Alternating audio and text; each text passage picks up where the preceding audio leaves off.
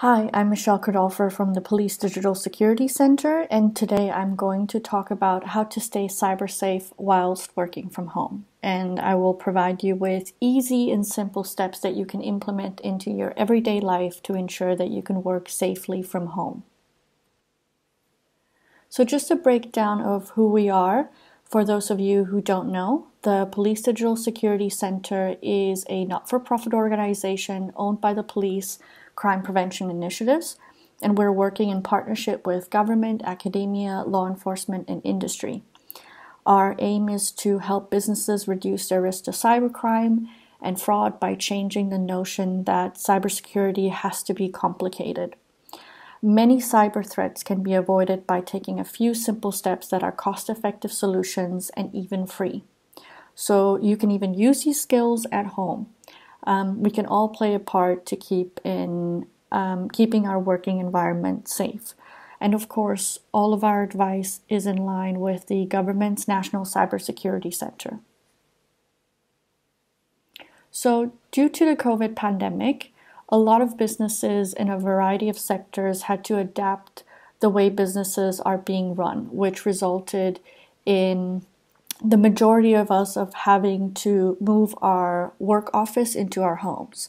And while we were adapting to a new normal, cyber criminals were adapting to the circumstances as well, almost at a faster pace than the rest of us, and began to use the pandemic to target businesses while they were at their most vulnerable. And just to give you an idea, since the start of the pandemic, cybercrime has globally risen by 600%. So why could this be? Well, as I just mentioned, as we move from a work environment to a home environment, our attack surface has become much bigger, making businesses more vulnerable. So that can lead to data can be easily stolen or lost in the transition. Personal devices do not meet the same security standards as the work devices. Then there is recreational activities is mixing quite easily with professional activities, providing more opportunity for malware infection from insecure websites to happen, and social engineering methods of attacks such as phishing and smishing to happen as well. And then, of course, there's exposure to external hardware connections, which can lead to data transfer or removal and malware infections as well. The good news is that there are several easy and simple steps you can take to keep yourself, your business, and your home safe and reduce the likelihood of a cyber attack or breach from occurring. So here are our top tips that you can do. The first one is securing your online accounts by using strong password security, which is essential for any business to keep their data and information safe. And here's a few things that you can do. The first one is using 3 random words. One of the main reasons that make it very easy for cyber criminals to hack into a device or system is a weak password. Having strong passwords is essential. We always recommend using 3 random words like conditioning future rabbit in this example. And of course, if you want to spice it up, maybe use a different word in a different language, such as we've used here rabbit in French, which is lapin. And as you can see in the infographic, we tested out to see how long it would take for a computer or hacker to guess a password. And the stronger your password is, the longer and almost impossible it gets to hack it. However, and this is crucial, do not use the same password twice, even as tempting as it is to do it. It really weakens your password. The second thing you can do is using a password manager. It's said that on average, each person has around 70 to 80 or more passwords. And if you follow best practice, which is you create a unique password for each single one of them like you should, then it's difficult to keep track of, then it's obviously very difficult to keep track of them. So we recommend using a password manager that stores all of your password, and you have one master password that you need to remember to access it. Make sure, of course, that you do not lose that master password. There's also end-to-end encryption and two-factor authentication included in password managers. And the good thing is some password managers can even auto-generate strong passwords for you in case you run out of ideas, and will also highlight any weak or reused passwords as well. And then lastly, last is using two-factor authentication. We recommend using it because it's an integral part of keeping your devices and accounts safe. By needing 2 or more pieces of evidence to verify your identity and gain access to your devices or accounts, it makes it extra safe. So the first step is your password, which is something that you know. Then you confirm it with something that you have, which can be your phone, device, code from an app or key fob. And then you're verifying it with something that you are, which is fingerprint scan or any kind of biometric verification. This just adds an extra layer of protection from hackers to gain access to them. And lastly, default passwords. Make sure that you always change all of your default passwords on your devices if there is one. So for example, your Wi-Fi router, your Alexa, make sure that you change all of the default passwords on those devices. We also recommend using a VPN, which is a virtual private network, so that you have a secure link to help protect and encrypt the data you send or receive to your work colleagues while you're working from home. It helps hide your data, and it also stops cybercriminals from stealing it. And the good thing is that most VPNs will also have a feature to scan devices for malicious software. One easy and simple step that you can do is to update your software. Make sure that you set all of your devices and apps to download and install updates automatically to ensure that any crucial fixes or vulnerabilities are not missed, which will significantly reduce the risk of your devices becoming infected with a malware, and it would also improve user experience. So as soon as you receive the notification to update your software, please do so as soon as possible. And one of the cases we like to mention here to show what could happen if you don't do this is the case of the cyber attack on a North American casino. In 2017, hackers used an interconnected fish tank, which was at the casino, to steal information directly from them. The aquarium had sensors that were connected to a computer that monitored and regulated the water temperature, the cleanliness of the tank, and even controlled the feeding of the fish. So when a device is connected to a Wi-Fi, it becomes visible to other devices on the same Wi-Fi. So hackers could scan other devices for weaknesses in order to gain unauthorized access to them, which is exactly what happened in this case. The hackers managed to get into the system. They then looked for sensitive information and stole it from the casino.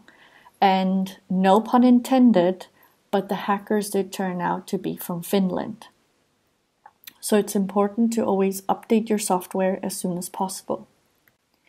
Another essential tip that we always give is to back up your data. To safeguard your most important personal data and information, make sure you always back them up to an external hard drive or a cloud-based storage system to avoid any losses.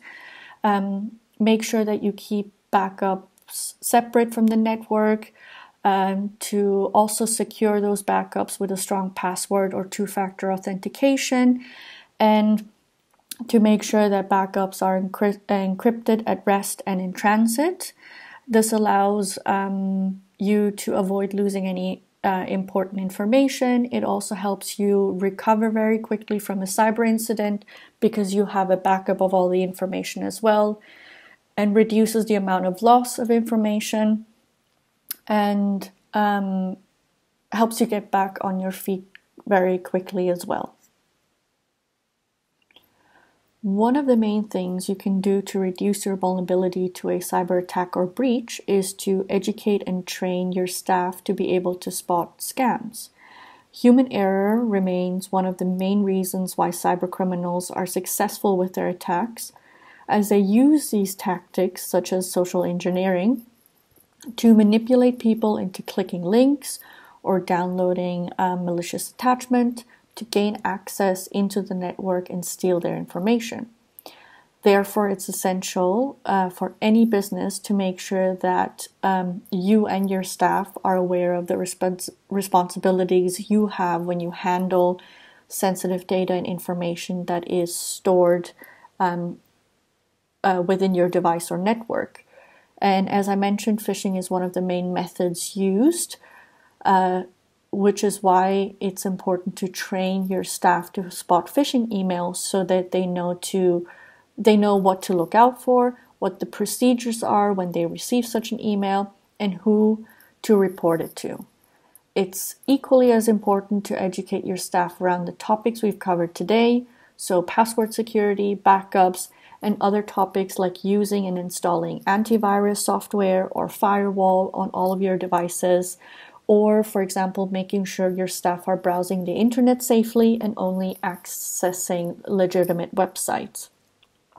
So we recommend to regularly educate your staff on the most common types of scams used to target businesses and to give them the right tools to defend themselves from it so that you reduce your risk of becoming a victim of a cyber attack or breach.